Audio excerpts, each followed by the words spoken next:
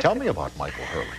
Michael Hurley was the school bully. Oh. And, I mean, he was like the classic. It's almost if you put him in a film, you'd say that's too over the top. You know, he was just the classic beat everybody up, you know, meanie, meanie, meanie.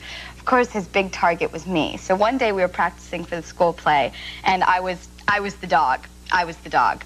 And I'm on all fours, you know, on the black concrete. Right, you're kids. You're woof woof. Yeah. You're Arf, of course. Yeah, yeah, whatever. So I see from the corner of my eye him, you know, and I'm always, like, I had eyes in the back of my head because of this person.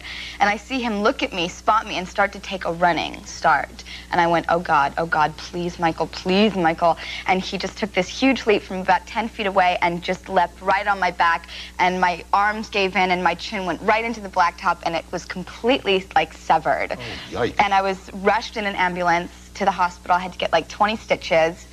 And I have a little scar under here. Yeah, it's actually quite little, I know. Everybody has a scar on their chin, though. It's really weird.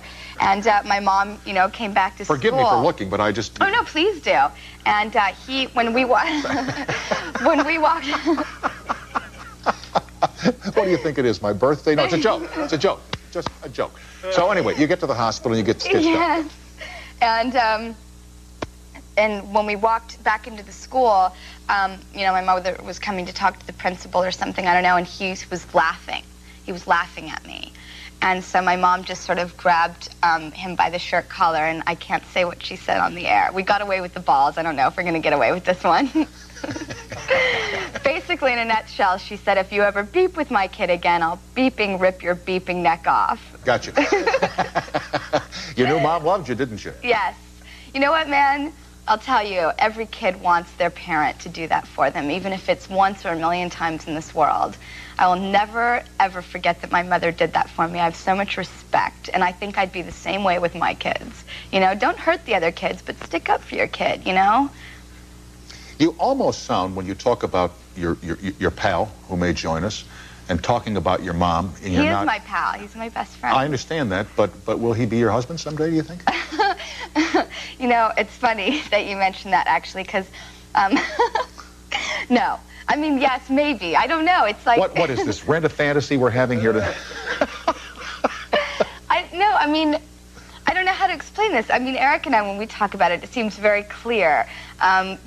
We're just happy being together, you know? I don't think we wouldn't marry each other, and it's not to say that someday we won't. No, but I find it interesting that you talk about what kind of a mom you'd be when you talk about your mom. Yeah. I just think that's neat. Well, there are definitely elements about her that I will definitely take from my child, and there are elements that I won't, that I've learned from, you know? And that's what it's really all about, is trying to, you know, take the good and break the patterns, you know? But you can't. I watch my daughter with her daughter, and I've heard my daughter say, I'll never do what my mom did if I'm a mom. And son of a gun, if she every now and again doesn't do the exact same thing, and you know you will too. Well, we can't help it. We are a product of our environment, no matter how hard we try and rebel against it. It's just the way it is. Now, I read that you had a quote, and I don't want the full quote on this, that you'd really be surprised, let's put it that way, okay, if you ever read an article about yourself that didn't dwell on your past. Let's just leave it be. Are you kidding me? I'd have a coronary on the floor. Oh, okay. I'll accept that. Yeah. I really would. And it's like I said earlier, you know, Eric... But does it bother you a lot that every article, I mean... yeah, in fact, it does. Even I've tonight talked about your mom, but you notice I've stayed away from all the stuff you wrote about in your book because you spilled it, kid. You know, we know it. Exactly. And that was great for me, and, you know, whatever. And by the way, you're past it. Yeah, it's a past, and you know what, it'd be really interesting to see what, you know, for someone to look at me and go, oh, I'm interested in what she's doing now or what she wants in the future, you know, not like what she did, you know. But Eric summed it up in the most, you know, nicest way I've heard in a long time, which was, you know, things that you do in life just add to your paragraph, and you're doomed with a paragraph, you know. But it's nice to know in your case that you're past what you wrote about in the book. People that forever dwell on Dad was an alcoholic. Yeah. Mother beat me up and can't get past it. No, my mother never beat me, actually. No, I'm not. Oh, okay. No, I'm not even talking about you. I'm talking about other people. Dad was an alcoholic. Yeah. Dad made fun of me because I was fat. Right. You know, Mom beat me up, whatever, and that they build their whole careers on writing odes to their childhood pain. For God's sake, get on with your life, people. That's what I have, the same thing to say about everybody who's interested in my past and dwelling on their own. Get over it. I know, but the one thing I want to ask you about, and then if Eric comes out here, well, that'll be the surprise. But you have really been on a roll since Dave's birthday.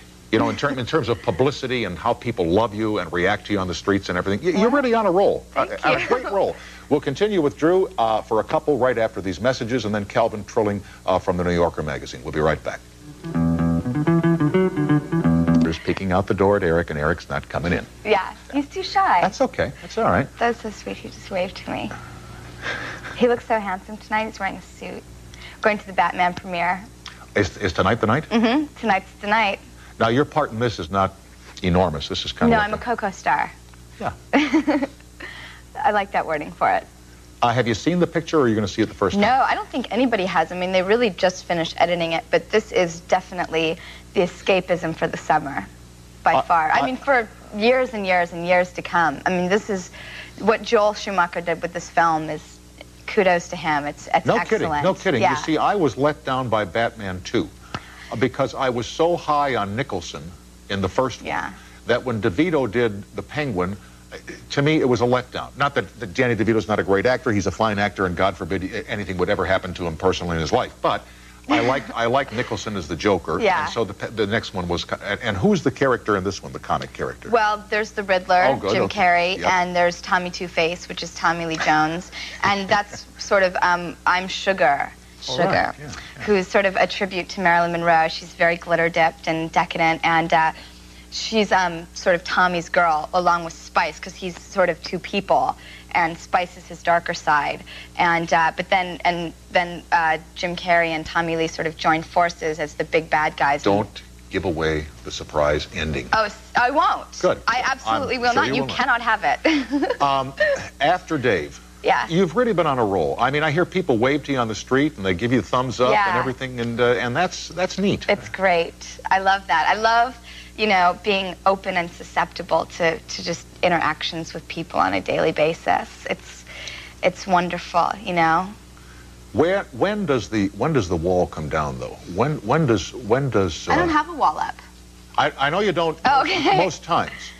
Do I? But do you ever? Is there ever a time when you say, okay, that's enough pictures, that's enough talk, that's enough of me being the public person, I'm going to be my private self now? Yeah, I don't think that you're, I think it gets to a point where you have to accept that you're not really entitled to do that in public because you are a public person and your job actually becomes a 24-hour-a-day thing. And once you willingly accept that, then it's actually quite okay. And if you like being able to interact with people, then it's a gift. And if you're not acting like that, you're being rude to people, and I don't believe in that method of acting. Right, and tonight when you go to the premiere, people will take a lot of pictures of you, and a lot of people will wave at you, want to shake your hand, whatever, and that's fine. Yeah. But then do you look forward to when that's over and now Eric and I can go home and we don't have to have the pictures and the hoo-ha-ha? Yeah, I think that's what makes me also as accepting as I am, is because I am not constantly in the limelight. When people come up to me, it's in the day on the street when I'm walking up and down, going to eat, doing my errands, that's when I run into people. It's not because I'm at Hollywood schmoozing shindigs all day long, In fact, I can't stand that stuff. Last question. When was the last time you saw E.T.? About, I don't know, 10 years ago. Isn't it a trip when you start saying things like, oh, I haven't seen you in 8 years, or that's been 10 years? Yeah, but I wonder what you'd think now if you saw it like now, if you rented it and took it home and looked at it. They watched it on the tour bus, actually, and Eric couldn't watch it. I thought I got a real kick out of that. Eric's fantasy might well be sitting at home alone some night when you're out working, watching E.T. I don't think so. Okay. I think it would really freak him out. Anyway, have a great summer. Thanks for your kindness to us here. Have a good time in Italy. I shall indeed, and I hope that you'll come and visit us whenever you feel, okay? We think the world of you here. All of us do. Thank you. I love coming here. Okay, thank you. Drew Barrymore, folks, in Batman Returns? Yes, forever. Yeah, Batman Forever. Almost got it right, and Big stays in. Now, these messages.